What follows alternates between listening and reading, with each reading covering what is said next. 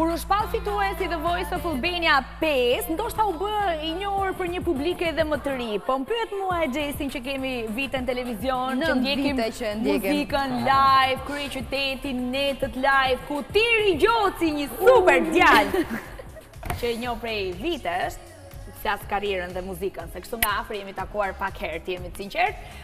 Më shumë se 10 vite më parë me bon band në netët live në kryeqytet, po si ndjesh ku tonë, po ti ai këngëtar i ri, ka nga ata që thonë, ende i ai këngëtar i ri? Patjetër, ka nga ata që më thonë, o ti e i Vedati, opo ti e Turi, ti që është Turi, ti e, kuptën, ka, patjetër që ka, po kjo është e bukur. Mirë si u gjeta, përshëndetje të dyjave. Kënaqësi që ti gjete kohën e verës që... Është kënaqësia ime. Sepse më the pak më parë që nuk jam shumë mirë me zërin edhe brendaj kam ardhur edhe pa kitar, po si ja bën ti që ta mbash të zërin mirë? Në verë, mbi të gjitha. Ky është problemi, vera, pasi jodi, jo vetëm për mua si këngëtar, por përgjithësi këngëtarëve i ngacmon zërin. Edhe unë kam qejf dhe të këndoj gjatë mbrëmjeve në verë, dhe kjo është pasoja. Dhe ti tani po jeton në Durrës, po rrit në plazh, se të bën mirë jodi dhe ajo freskia e detit? Nuk më bën mirë, po tash çfarë do bëjmë? Dërrim Tiranë gjatë tjerë? Jo, po jeton në Durrës apo jeton edhe punon në Durrës, këndon dhe aty? Ke aty netët e tua live? Po jeton në Durrës. Ti nga Kavaja? Jam nga Kavaja. Mos gabon. Edhe plazhi Golemi, zakonisht njihet si zona e Durrësit, po që jo, është Kavaja. Ndërkohë familja jote jeton në Kavaj? Urdhë? Familja jote jeton në Kavaj apo jeni në të vendosur në... Bashkë me familjen. Bashkë me familje. Si shkojnë punët tyre, si janë këto, si është kjo verë për ty? Duke qenë se netët live, në lokalet ndryshme në Tiranë, njerëz pafund, pronotohet më përpara, apo... Unë e kam thënë dhe herë tjera që jam pak i lodhur me live-et, them drejtën. Djali i ri ti i lodhur me live-et? Me konceptin, domethënë duhet diçka të re, po tentoj për diçka të re. Kam, shqyr zotit, kam goxha plane. Plane dhe pumpaq. Faleminderit, gjithashtu. Nga fundi kurrikullit mund të laçoj një material tjetër të cilin po punoj, edhe në rast se do shkojnë gjëra siç duhet, do lançohet. E kuptoj. Tani kujtojmë pak kohën me bon band. Ne tham një dekadë, gati 10 vite më parë. Solisti i një grupi që është më, apo bëheni vetëm për live dhe kur keni punë private ndaheni si çuna? Kanë kaluar ndoshta 5 vite që nga bon band, domethënë që kur grupi u shkri. Më pas vijuam si Tiri e band, si që ndodh rëndomt në... Jo, shumë mirë. Më pëlqen egoja jote profesionale. Jo, po kjo është e vërtetë, më thënë, pa çka se është një eksperiencë që unë e kam kaluar, nuk është as pak e drejtë. Megjithatë, bandat nuk funksionojnë në Shqipëri, kjo është e vërtetë. Se zihen çuna, ata nuk shkojnë mirë. Jo, nuk zihen, nuk ka menaxhim, nuk ka fryte pune. Besoj ka xhelozi, sepse njëri është gjithmonë pak më lart se tjerët. Jo, absolutisht nuk është as kjo. Domethënë këto gjërat janë, po janë kudo në botë, them unë. Pa çka se në botë funksionojnë dhe këtu jo. Pra domethënë ka arsye të tjera që këtu nuk ecin, nuk zgjasin më shumë se 3-4 vite. Si ja bën Tiri në këtë treg vetëm me muzikë komerciale të mbash këtë zhanër që ke zgjedhur? Ti qëndrosh besnik.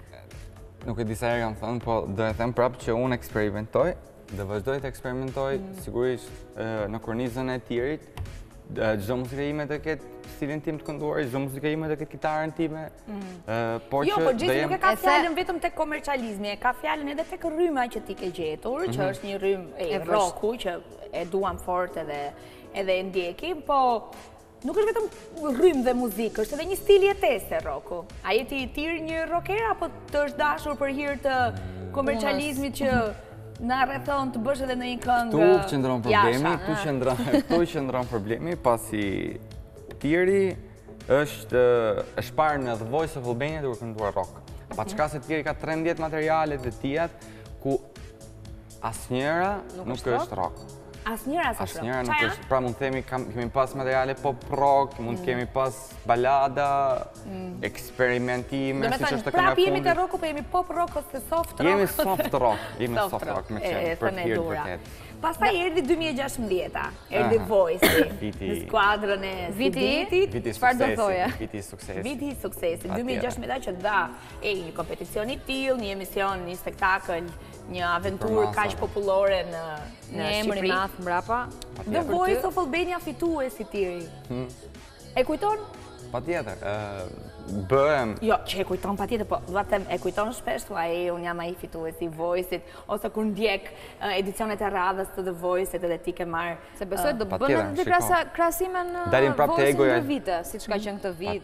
Patjetër. Dalim prap të egoja që ti them fillim që sigurisht që e kujtoj, po që kur ke plane tjera, kur ke plane akoma dhe më të maje se sa The Voice of Albania, sigurisht që mundosh përqendrohesh të realizosh plane. Cilat janë planet më të mëdha se The Voice? Atëherë, plani më i madh është të realizoj një album edhe të bëj një... Ti e nga ata këngëtarë që je pro idesë dhe përqafimit të një përmbledhje muzikore? Të them drejtë, nuk është se kam qenë krejtësisht pro, po e di që është diçka që duhet bërë. Që duhet. Duhet bërë. Duhet për karrierë, duhet për eksperiencë, duhet për CV, duhet për komercializëm, për çfarë? Për gjitha, domethënë. Një artist me album është po ti këngët i ke gati, thjesht për t'i hedhur në një përmbledhje, apo do t'i fillosh një nga fillimi, masterizimi? Është ideja e marketingut që të bëhet mbrapa. Pra, mblidhen gjitha këngët që ka Tiri dhe lançohen sërish në treg. Nga se frymëzohet Tiri? Burin. Se besoj, duhet kesh një... Patjetër. Një idhull, një nuk e di. Shiko, nuk është se frymëzohem nga idhull, të them drejtën, por që ka momente që frymëzimi, cilat nuk është se mund t'i shprej do të me fjalë tipit, për shembull që frymëzohem nga kjo, apo nga kjo gjëra tjetër.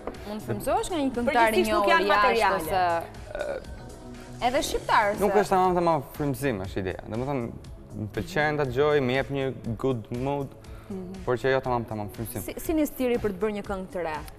Këtu dalin pastaj te frymëzimi. Zakonisht Tiri gjatë verës ka të periudhën e tij të shkruarit. I shkruan vetë? Nuk di të them a është plazhi, po a është plazhi, a është rëra, nuk e di, domethënë po ka një nuk di ta përcaktoj që është diçka fikse. Po kompozitorin e zgjedh apo të zgjedhin? I kompozoj vetë këngët e mia, pjesë më të madhe patjetër. E kuptoj. Si e që e urove si Dri Belerin se u bë baba? Pas ke lënam, një javë më parë, si Drit Beleri u bë baba. Ta ta kujtoj unë. Nga kamera, ashtu, ja ku e ka për matë. Sot e të ruj ty dhe fëmin të. Jo, urimet edhe më të mira dhe më të përzemër të i vinë edhe në emër të programit ka qenë i ftuar i dytë në tag, edhe më nga të ftuarit e parë, ne jam në parë të nisët e këtij programi dhe është një këngëtar dhe njëri që e dua fort. Është një njëri jashtëzakonshëm, domethënë është nga ato individ të rrallë, cilët unë kam pas kënaqësi të njoh. Ti e kishe trajnerin tënd, coachin tënd në The Voice, da një dorë të mirë si Driti, po nuk e di tani, mbrapa, keni kërkuar ndonjë bashkëpunim me njëri tjetrin, ose i kërkon ndonjëherë si Dritit ndonjë mendje për këngët e tua, keni komunikim? Ç'është e drejta jo lajq, për fat keq, pasi jemi të ngarkuar shumë. Po, edhe të shpërndar, sidomos ke brylla verës. Me që jemi te se Dritit kanë përkrahur si pjesë të stafit të Voice-it, por edhe kolegë të tu në muzikën tënde? Se kuptova pyetjen. Të kanë përkrahur si Driti, si Driti në pjesën që ishit në Voice, por edhe kolegët e tjerë. Varet e përkrahni njëri tjetrin apo jeni secili për... Varet se qa patjetër që kjo është e para. Normalisht që gjithë secili shef atë vetën. Kjo nuk ka asnjë diskutime, është e kotë nëse dalim këtu dhe themi që po, unë bëj shumë për artistë të tjerë, apo dhe kushdo që mund të vi këtu dhe të thotë njëjtën gjë. Por që e vërteta është që duhet të bëjmë akoma edhe më shumë për njëri tjetrin. Kuptoj. Shiko, ne do të shkojmë tani dhe do ndjekim këngën dhe klipin tënd më të ri, se kjo është arsyeja kryesore që të ftuam. Zemër, një këngë e cila është pjesë edhe top list, edhe kthehemi flasim për detajet e zemrës së Tirit. Është shumë e bukur, është shumë e këndshme dhe të mendosh që vera vjen më dapadup, ti ke zgjedhur një të mesme me një kitarë dhe me një ritëm që kërcehet, me dy vajza të bukura me sy boqelli, por kënga nuk e dedikohet asnjëres prej tyre. E pyeta pak më parë dhe duhet na thotë edhe live ku t'ja ka dedikuar këtë këngë. Ta thash të dashurës së zemrës. Jo, sigurisht që i dedikohet dikujt, por që thash është më komplikuar sa kaq. Zemër. Jemi atë zemrën dhe më thënë? Po, pa tjetër që jam. Oke, kjo ka rëndësi. Në qëmë se jemi të s'ka komplikime. Apo nuk do familja që, apo ta mbyllë, mos të hy fare. Aman. Jo, se nuk dua të prish punë. O Tiri, po edhe nuk dua të ngacmoj. për videoklipin dhe për gjithë të gjërat, merresh vetë se kompozon vetë, shkruan vetë, këndon vetë. Po nga halli ti basi. Dhe vëdhën, kur nuk je rëgzidhe tjetër, me gjithë Është dhe kënaqësi besoj se sa... Po dhe me shaka. Do të falenderoja këtu Ernest Qilin, Chill Production për klipin. Do të falenderoja këtu Margaret Shlakun, vajzën në video. Do të falenderoja Porta Cavalli Resort për gjithë mbështetjen. Falenderoj gjitha ato dy goca që morën pjesë. Po, jo, ka qenë shumë fani, sepse bëra një Insta story ku thash, kushdo që ka dëshirë le të vit, të bëhet pjesë e klipit. Edhe erdhën, dhe me thënë, shumë më shumë njerëz sa që unë mendoja. Tu desh të bëja audicione. Do me thënë, pas ke bërë klip pa shumë shpenzime, se kanë ardhur fri. Po mirë, klip pa shumë shpenzime, këngë pa shumë shpenzime se i bën vetë, po muzika tjep të ardhur, bën lek ti me muzikën. Përveç live-eve jo, edhe pse është një, dhe më thënë, po merem që të ketë një strukturë më të rregullt. Që ku mund të nxjerrim të Një bashkëpunim i bukur zemërthyr ka qenë me Dr. Florin, të ndirin Dr. Florin, që ne e kujtojmë edhe shohim pak tani nga klipi. Tiri është ai ideali me Dr. Florin. Shumë këngë revoltuse, revolt politike me mesazhe, paka shumë i njëjti stil i Florit që nëpërmjet këngës jepte gjithmonë mesazhe, po ti si u njohe me Florin? Si ke realizuar bashkëpunime me një yll si Flori? Unë me Florin jemi takuar për të parë në festivalin e këngës në fund vit, kur më gjoj. Edhe pas pak muajsh më kontaktoi, tha të kam gjuar këtu edhe dhe kisha shumë dëshirë që zëri yt të ishe pjesë e këtij projekti që unë kam shkruar. Shumë mirë. Ai bashkë me Malanaj. Dua të bëj një histori tjetër me ty. Më thuaj. Ka qenë shumë interesante, për qeshur deri diku, se si ti e nise muzikën. Po, ka qenë shumë fani. Ja, tregojmë me njerëzve. Okej. Një mik i tim vllai ka qenë muzikant lokal. Domethënë, i luante në instrument, në kitare për qefin e vet, me atë tëramin e vet, me kënduarin e vet. Edhe një ditë ju desh të shkonte në Vlorë, mi për nuk ishe lek. S'kishe lek për furgon? Po, nuk ishe lek me shku, po ta shkonte dikëj.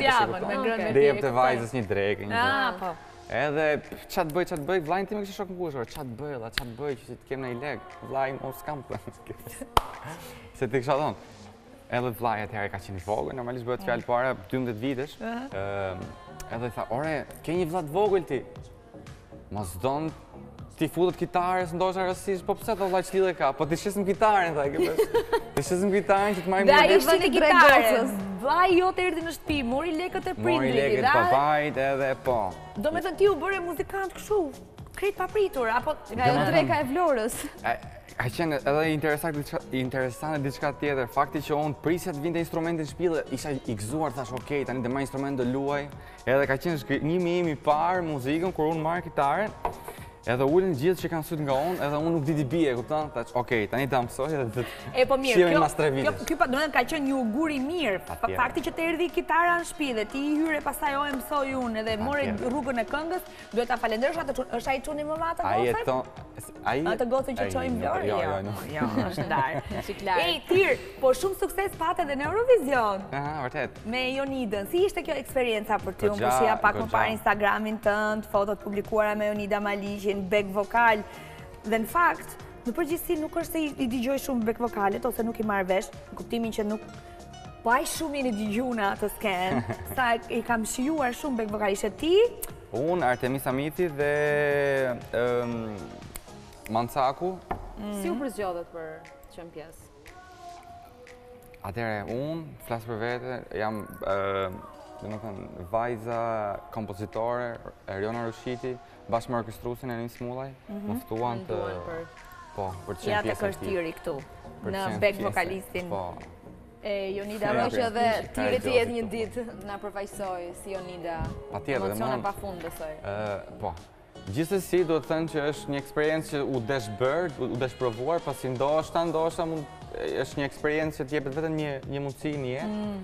Shpresojmë të kemi një mundësi dytë, ku t'jem vetë lead singer, por që... Lead singer. Tiri, e i lumtur që je futur muzikës? Po, jam shumë i lumtur. Jam shumë i lumtur pasi tani më për te shakave... Që bërë një fush tjetër a... Për te shakave të historisë time me kitaren, se si e kam nisur muzikën, po unë jam më si i bindur që unë nuk di të bëj... Jo, unë jam i sigurt që nuk di të bëj asgjë tjetër veç. Do me thënë ti e nga ato që nuk e thënë kur që çdesha që u futa muzikës. Pa. Edhe në qaste nervash, edhe në qaste kur nuk përfiton shumë. Luan në kitarë tani. Qaste nervash është kura më e mirë. Luan në kitarë, ka një instrument tjetër që e ke tëndit? Jo, përveç vokalit, jo. Luaj shumë pak në piano. Si do t'jetë vera për ty, Tiri? Vetëm e net live, ka një klip, ka një këngë? Po, ka projekte. Sa po ka dalë versioni remix i këngës Zemër. Luet kjo këngë në klabe, në lokale, e ke dëgjuar? Në radio është shumë e bukur, unë e transmetojnë të Albania Radio. A, kujtoj, për momentin është në vëndin e 22 në the top list. Luet, fatmirësisht, jam shumë i kënaqur. E që mund të shtoj tjetër për projektet e radhës, thash që në fund korrikut pres të realizoj një këngë tjetër, cilën with kismet do... Me qarje frymëzuar për këtë këngën e radhës që do të vi shpejt. Po e gjetëm se i keti me... një person ka frymëzim. Zemra. Është pak me komplikuar. Okej, është një djalë shumë komplikuar, Tiri. Se sa herë bie fjala për... Sa herë duam të kuptojmë kujt dedikohet kënga, vjen kjo fjala complicated. A do na e thuash pasi ne të mbyllim emisionin? Unë them që përgjithësi artistët janë pak komplikuar. Unë them që përgjithësi artistët janë pak komplikuar. Pra të më thënë, ne unë lidh histori. Pra nuk është se ka një gjë të caktuar që unë i këndoj kësajt x gjë. Pra nuk është se i këndoj kamerës dhe vetëm kamerës. Pra mënyra se si unë e trajtoj historinë, fuz diçka gjëra brenda. Me këtë mamut pas ke bërë foto, Gjoci e ka qef shumë. Me këtë? Me Soldi. Mahmudin. Ishte interesant? Shumë tip interesant, po. Cilët personazhe kështu VIP ke takuar një jetë? Jo shumë, Se jam... Se je kështu tipi fotove Instagram. Edhe ato që kam pa storyt e mi, e kuptojmë se unë kam bërë foto me Mahmudit. Pasi doja t'i mësoja një fjallë shqip Mahmudit, po nuk më la delegacioni jo. I këse keni të ndaluar ca gjëra kështu, jeni me protokoll me... Jo, po, ishe fanja që di të regoja. Edhe kjo complicated, e kuptoj. Turej shumë suksese, Biri. Paq një verë të mbarë, të bukur. Të presim pas vere për këngën e re që do të sjellësh. Edhe... Nashi në My Music. Nashi se ne të ndjekim, edhe i transmetojmë këngët edhe klipet e tua. Ndërkohë miq, ne kemi ardhur në fund programit për sot, duke lënë takim sërish. Nuk vënohemi nesër. Me mua pas nesër. Paqim.